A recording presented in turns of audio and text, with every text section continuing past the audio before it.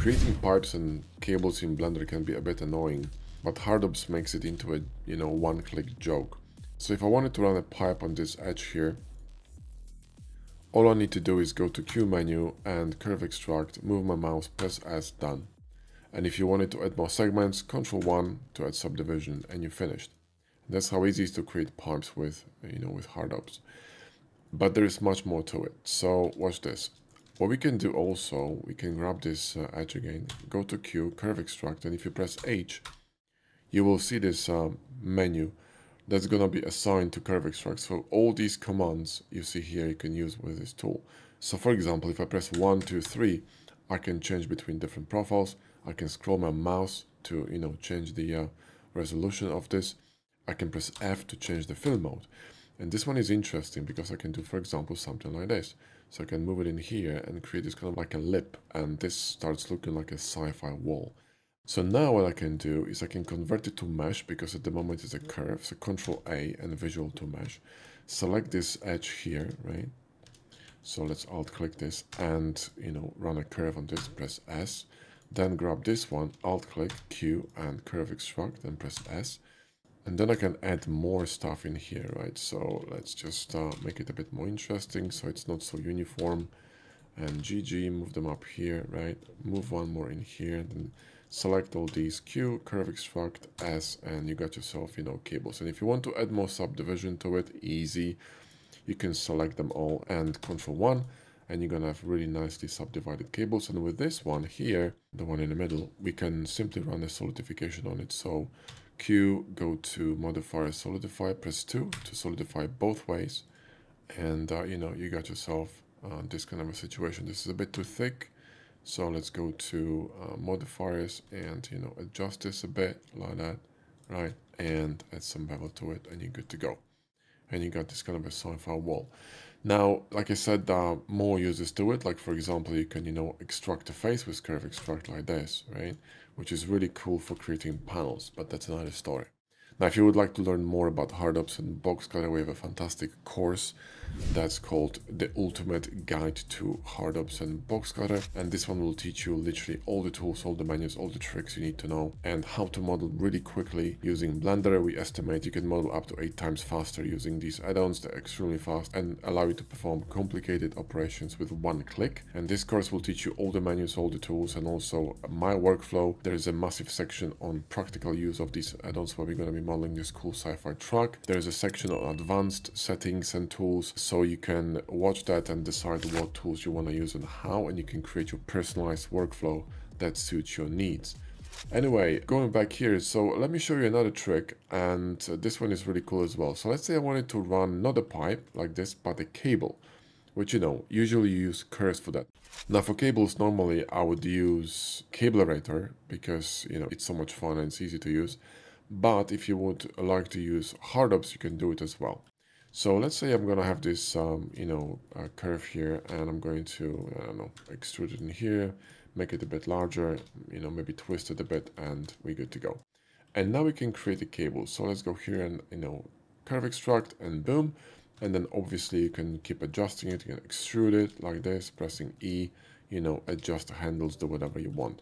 But you can also revert back to the geometry, which is really interesting trick. So if you go here to Q menu and curve extract, you see on the bottom when I press X, I'm going to revert back to a curve.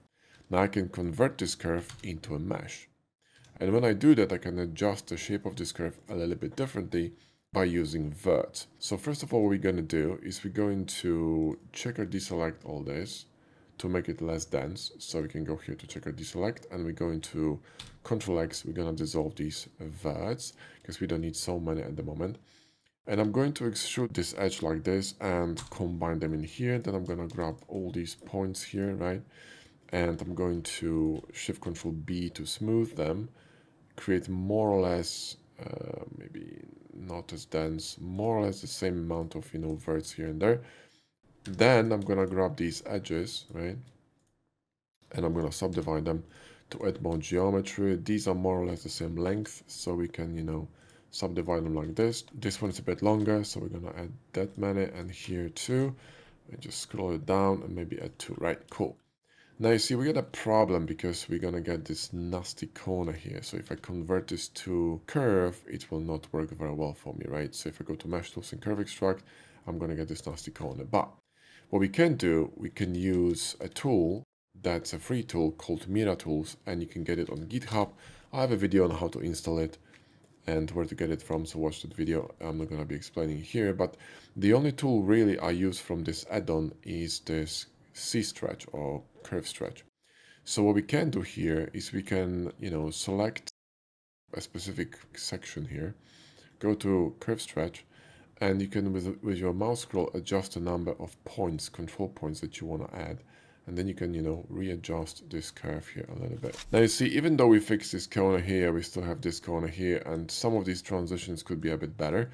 So what we can do is select everything, right click, subdivide, then we can curve stretch, scroll up to maybe, I don't know, 50, right? Or maybe 40, and click, and it's going to, sort of smooth out everything that needs to be smoothed out. And you can go here to Mesh Tools, Curve Extract, right? Press S, and then press Ctrl 1, and you got yourself a nice cable. So you can do some really cool stuff. It looks a bit like a diving mask, or a part of a diving mask, well, a bit distorted, but you know what I mean. So you can create some really custom shapes with your cables. We can combine this maybe with physics to drop the cables on your mesh, whatever, and you can have a lot of fun. So you can combine this also with Cablerator, and creating cables and pipes was never easier. It's literally just a one-click deal, and you can create as many as you want. So this is how I approach cables and pipes when I model. And like I told you, this tool, the Curve Extract tool, has other uses as well. So for example, I'm just going to give you another tip here. If I wanted to create a panel from this cube, right, I can do it very easily using Shift Curve Extract, and it's going to create a panel.